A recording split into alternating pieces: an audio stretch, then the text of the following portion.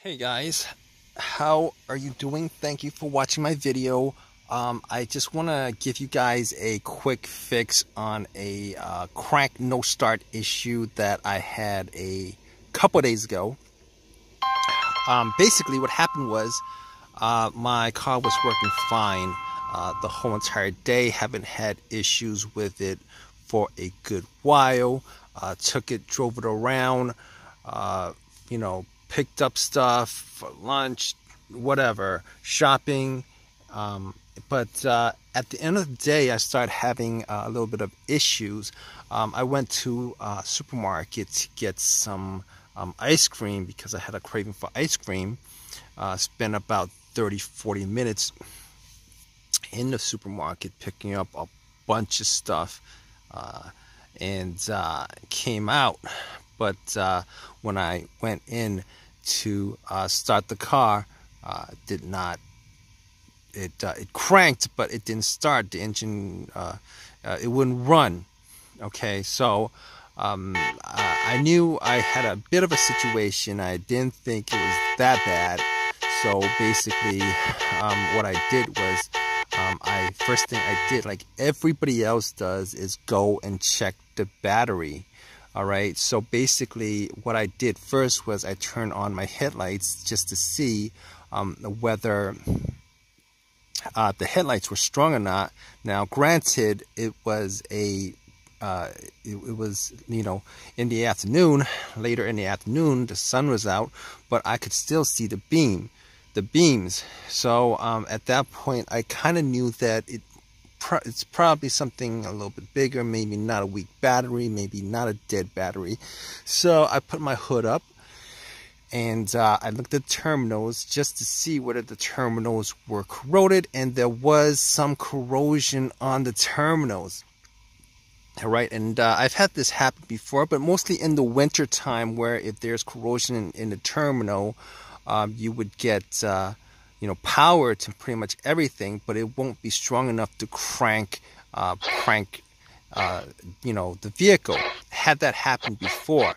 So I was like, okay, hopefully this situation can be resolved with something as simple as a can of Coke. So I actually bought a case of Coke. Good thing. I took out a can and I poured it over the terminals, thinking it would be a quick fix. Took some paper towel and pretty much just clean it. And at that point, I was hoping that that would resolve my issue. Went back into my car, tried to start it, and guess what? No, it didn't start. It didn't start. Didn't crank. No way. It cranked, but it didn't start. But the crank was pretty strong. All right, it wasn't like it was a weak crank. It was a pretty strong crank, but it still didn't turn over. So at that point, I was thinking probably not a weak battery that's causing it, because I was thinking probably wasn't a weak battery that was causing it. So I was like, okay, maybe I didn't clean it up enough, because they were pretty tight on the battery and I didn't actually wiggle them out. But I was hoping the Coke, the fizzling and the oxidation of the Coke, it did actually clean, dissolve a lot of the crud that was on there. Was some white greenish crud that was on there, but it was a little bit of it. So at that point, I asked a couple of people around me to help me jump my car, and I'm glad there was one person there who was willing to help me jump my car. Had cables in the back, took the cables out, popped it on my battery, and then popped it on the other car's battery, and had it running for a good minute or two before I actually tried to crank it. And I cranked it, and it cranked as strong as it was before, but it didn't run. It didn't turn over. It didn't run. It didn't run. So at that point, I knew that I could rule out the battery. I could 100% rule out the battery, because if the battery was kind of weak, I would have been able to get enough juice from the other car with my battery to at least turn it over, or the crank would have been a bit stronger. But the crank was strong, from the very start of the issue. So I was like scratching my head at that point. Obviously, it's now a bigger situation than a battery situation. And at that point, I could rule out the battery. I could rule out the alternator. I know it's not the battery. I know it's not the alternator. I know it's not the cable terminal connectors, which could have been, but I ended up cleaning that up. When I got home. So and it wasn't the negative cable either. It wasn't a weak ground wire, because I actually did check the ground wire to the frame of the car, and it was connected, and it wasn't really corroded, wasn't rusted, so I could rule that out. And ruling all those things out, I was like, what else could I rule out? Okay, everything else works. Everything else works with the car. The lights are on the dash. The radio turned on.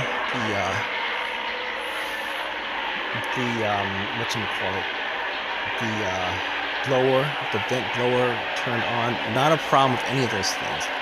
All right. So I was thinking to myself, all right, I've got 2 canisters of ice cream, and I'm killing time here, and I just have enough time to get my ice cream. I'm running out of time to get my ice cream home. I might just have to dump it, or maybe eat it if I gotta get a tow truck for it. But anyway, back to this story. All right, back to this DIY analysis and resolving of the situation that I was having. So basically, I was like, okay, I know that there was no check engine light on my dash. I know that for 100% there was no check engine light on my dash before this issue happened. So I could rule out a bunch of other things. I could tentatively rule out a bunch of other things, which I did. I ruled out the mass airflow sensor, the crankshaft, the camshaft, throttle body, mass airflow sensor, throttle position sensor, all that stuff I could rule out, because there was no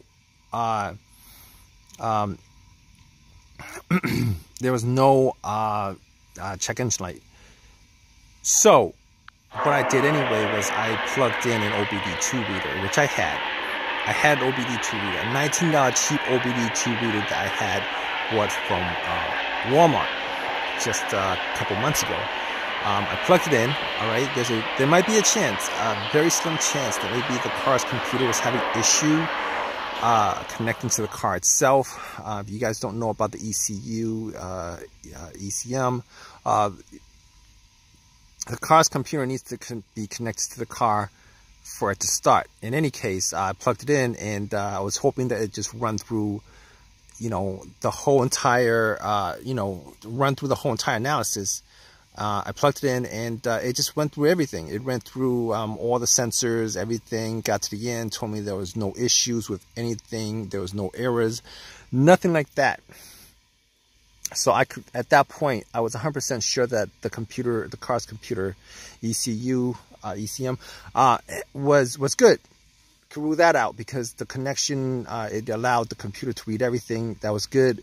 And on top of that, I could rule out any of the possible other issues that might cause it.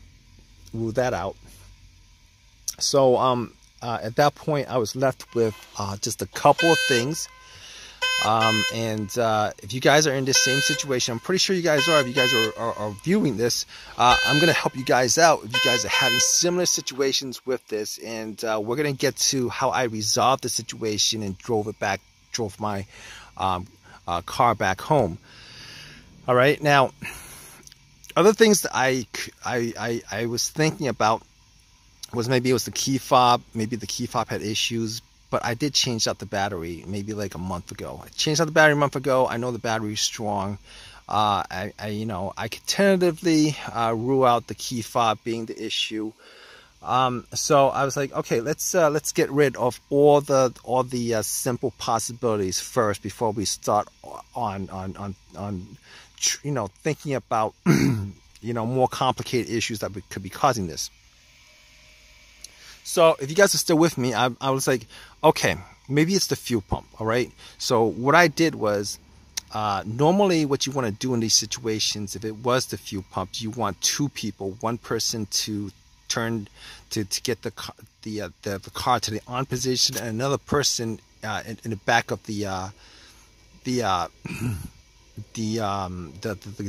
gas, you know, where you guys pump the gas at, the little gas cap area, and take the gas cap off and listen to, you know, whether you could hear come out some kind of whizzing sound, motorized whizzing sound. So I was like, okay, I didn't have anybody there at the time.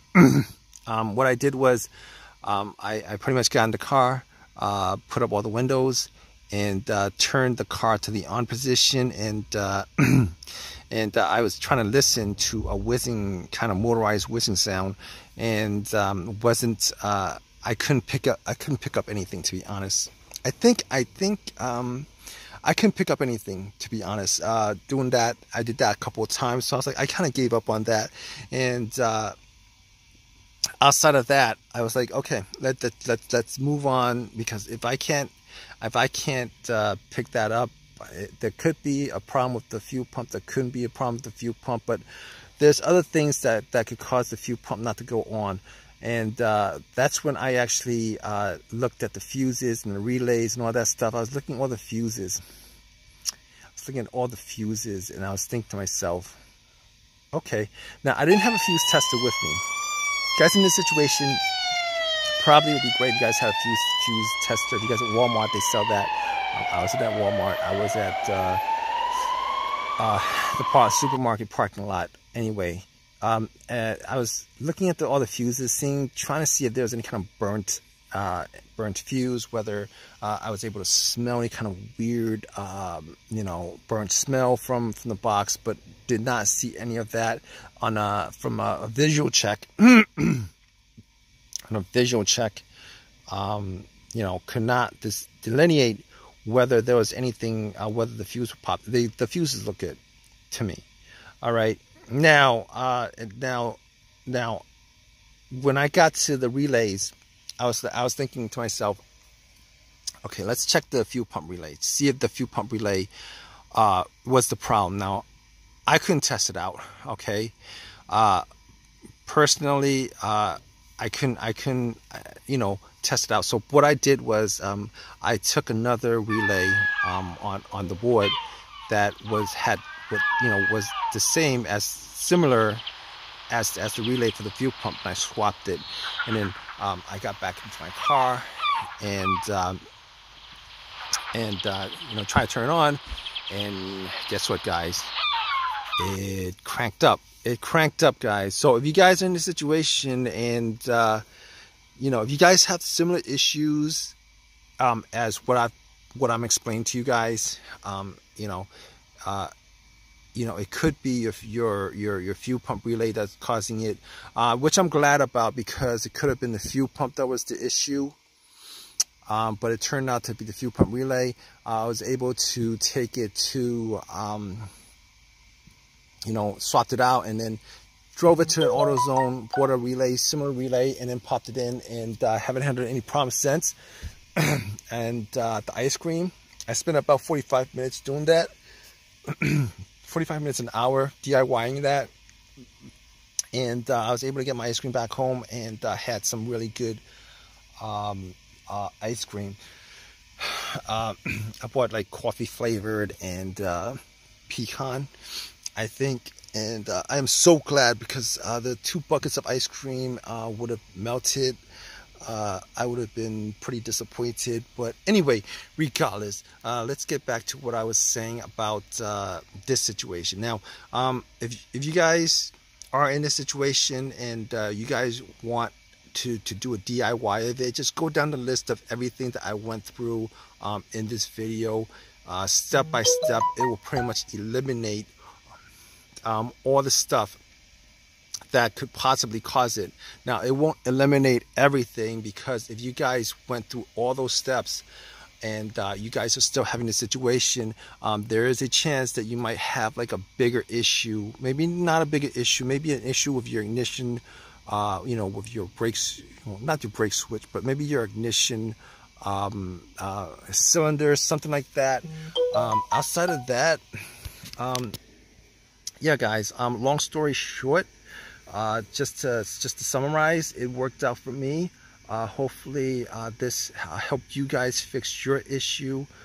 It's kind of common sometimes for like a fuse or a relay to blow out, and then you guys would have a crack no start situation. But it worked out for me. I'm glad I didn't have to put any more money than I did into the situation. But in any case, please share your story in the comment section. If you guys want to share your comment in the comment section about this video, about your situation or whatever, please give me a thumbs up, and please subscribe, guys. All right, have a good night.